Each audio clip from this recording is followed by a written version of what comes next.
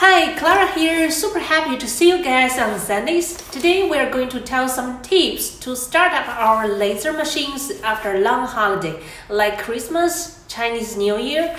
We'll give appropriate suggestions based on the safety and sustainability of machinery use. If you have other ideas, please leave a message below and we'll discuss it together. If you are first time being here, please don't forget to subscribe to this channel and give me your like. Thank you.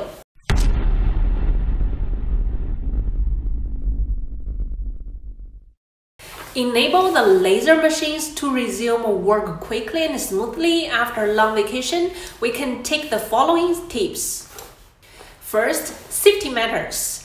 Before operators start the inspection, it's necessary to ensure that the power supply of the entire machine is disconnected. All external water lines of the chiller are closed.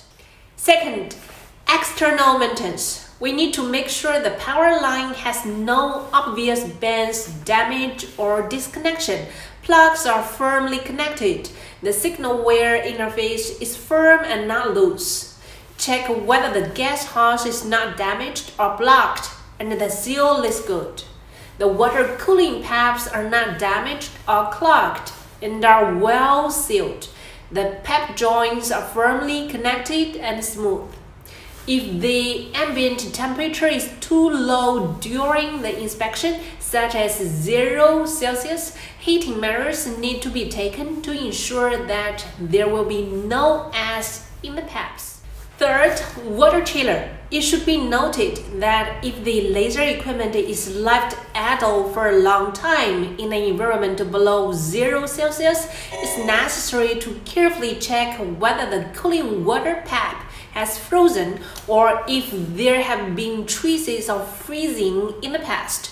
If there's icing, it's best to contact the supplier immediately to provide a more comprehensive inspection to avoid greater losses due to misoperation.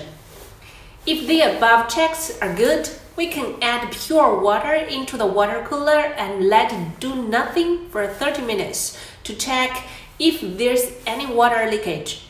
If the temperature is lower than 5 Celsius, antifreeze needs to be added according to the correct method.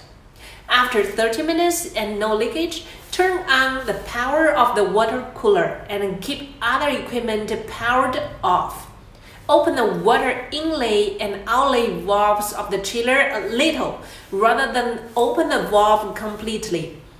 After the water cycle starts, no actions for 30 minutes. Observe whether the water level changes and make sure there's no leakage in the internal water pipes.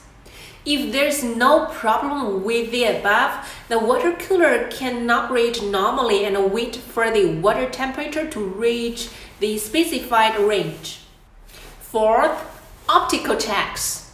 After the temperature of the water cooler reaches the set value, we can turn on the power of the laser equipment. Observe whether each indicator light is normal and whether the alarm is generated. Please do not perform laser emission or even cutting or other operations immediately. We need to check red light, see whether the lenses are clean and the center thin. If you are not sure about the steps to check lenses and nozzle, please check my previous videos on lenses and nozzle. After above all checks done, if everything is good now, I think the machine can work. That's all for today. Hoping it's also useful for you. Leave your comments below if any questions you want to know. Thank you. See you next week. Bye.